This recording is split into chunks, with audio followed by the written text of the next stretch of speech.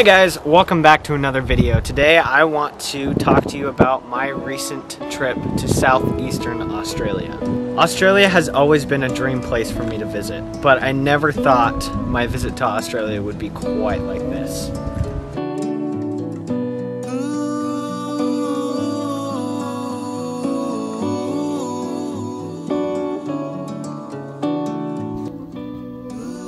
Well guys, we are seeing Australia firsthand and seeing the burns.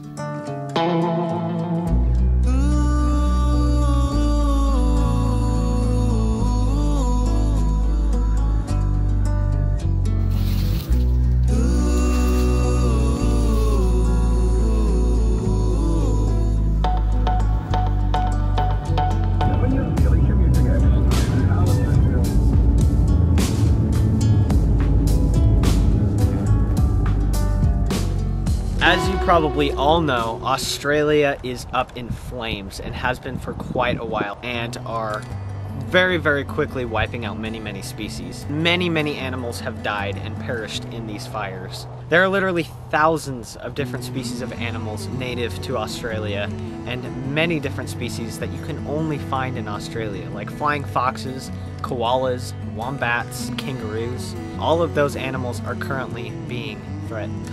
So before we get started, I want to share with you how I got my opportunity to go down to Australia to do this work. So I was able, through my own funding, to go down with Todd Driggers and 3 other people. So it was 5 people, including myself. Todd Driggers, if you look up on Facebook, his name, TODDGRIGGERS, on Facebook, he started a fundraiser for Australia so that he can send money down to people who are working very hard to help these animals, as he has a huge heart for animals, as he is a veterinarian himself and has been doing it nearly his entire life. And he started this fundraiser, and before he knew it, a week and a half to 2 weeks went by. His goal was $2,000 to raise, and he raised up to $60,000 and is currently at $70,000 and is still sending money to people who need it to help rehabilitate these animals that are suffering in Australia. Now, I don't want this video to be a sad, mopey video about all the bad things that are happening and blaming who for what or why certain things happened, because I'm sure we have all heard plenty of that, and there's many videos, many posts of people complaining about what's happening. And yes, it is serious, and yes, it's a problem, and yes, it's real.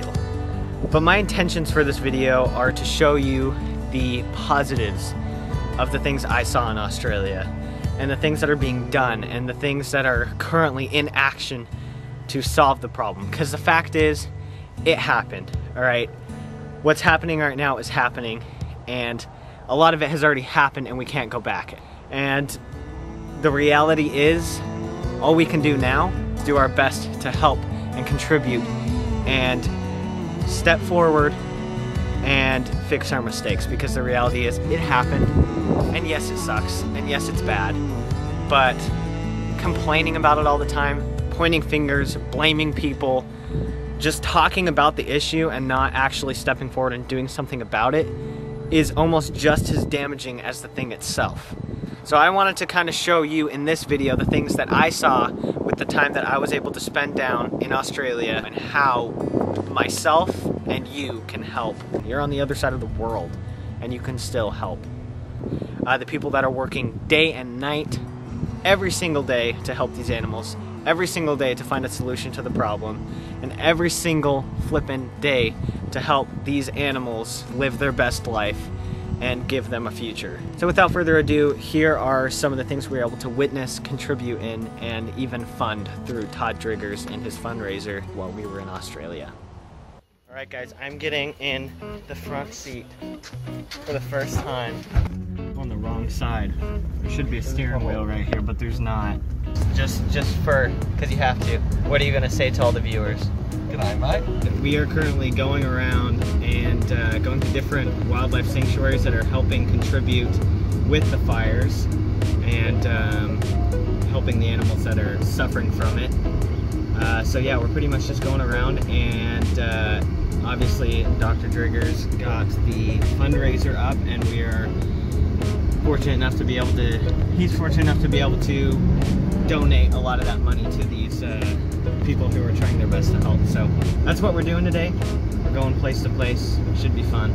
We are here at Summersby Animal Hospital, and we're utilizing this facility of Robin Summersby, and we've collected some of the wildlife, some of the birds particularly, from the avian section of the Central Coast Rescue, known as ARC, and we're going to go through some of the questions they had revolving these particular birds. So we have a multitude of birds, and as we get them out, we can explain the situation there.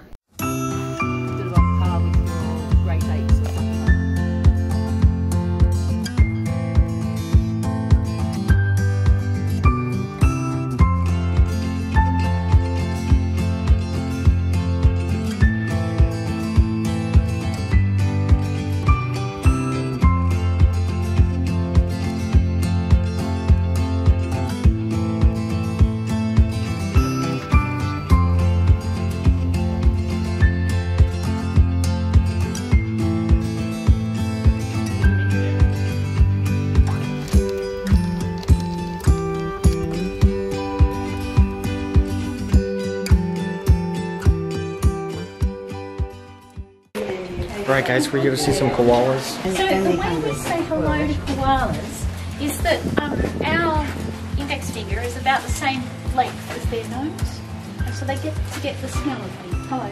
Can we go home? Holy soft. They're so soft. Yeah. So just greet first. Just let them know you're coming. Hi, kitties. Oh. No, the back is sitting on you. Yeah. No. They're clumsy. Look at their little selves. That would be a nice one. Look at him. Oh, you got claws, buddy. Yeah, look at that. Claws right for days. Look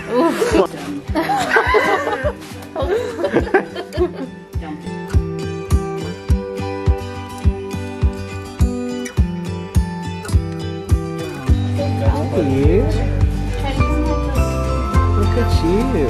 You feel very good. That one wants to play. You just want to play. Come here, you. No, you are goofy. Go. Oh my goodness. There you go. Okay, but seriously, even though this is like super cute, and a lot of you guys might think it's super cute, there's a ton of these right now that are actually suffering, like truly, like it's a big thing. Hundreds to thousands of koalas, just like this cute little dude, is being burnt in a fire, and look how These precious are that. Oh, I'm having another visitor. Come on. Oh. I'm being loved by koalas. Here, come in. All right, I'm gonna pass this cutie onto you. This one's more one. Okay, ready? I'm just gonna kind of let him get Go on. Here. Oh, you care about the claws for sure. They've got some hefty claws. Oh my gosh. That is incredible. Definitely my favorite animal. Little face. Oh, here we go. Oh my gosh. It's a really cool experience to do this, and it's like, what makes me want to like take the video is to show how like precious these animals are, and to realize how many are like going through crap, and not even just koalas, but like wallabies, kangaroos, everything. Are you gonna jump on me? Is that what you're gonna do? The worst part about this whole situation is that the animals that are being rehabilitated and treated and taken care of, our intentions are to release them back in the wild. But the worst part is, a third of the koala's habitat has been burned. There's no grass left. I don't even know what to say, honestly. It sucks. All of these koalas are being brought in, and there's like no place to release them, as koalas primarily feed on, or entirely feed on even, eucalyptus trees. And without eucalyptus trees, there's no food, there's no habitat, and no place to put the koalas. So there are sanctuaries that are likely going to have to be built to house koalas who don't have a place to be released and will have to be housed for possibly months and years before habitat starts to recover and habitat starts to be capable of sustaining koala life again.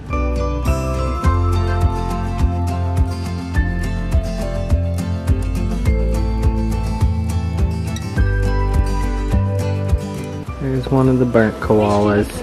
One of the burnt. She said, well, that one's a stinker. So if you just offer your finger. It's just one of the Cuddy Creek fires. So we often name them after the fire that they come in from or where they get burnt or from the area that they're burnt. And that, so essentially I think I was assessing her on Christmas Day.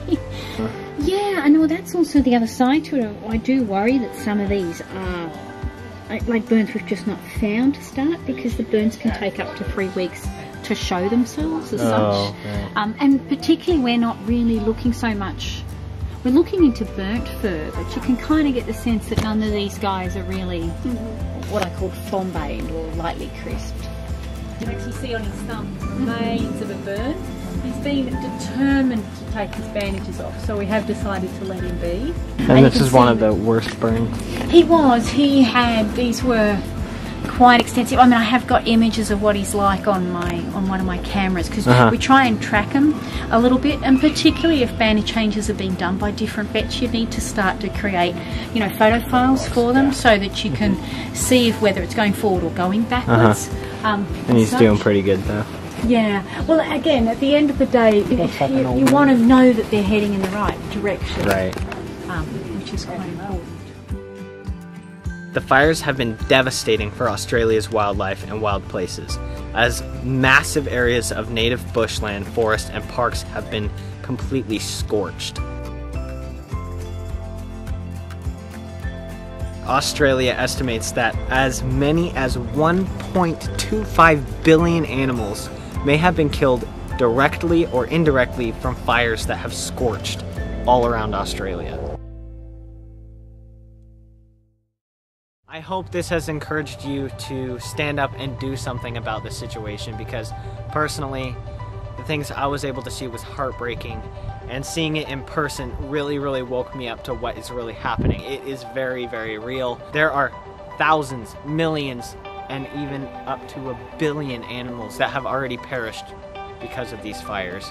The link again is in the description. Or you could search up Todd Jergers on Facebook and find it that way. And there's many different fundraisers that you can contribute to.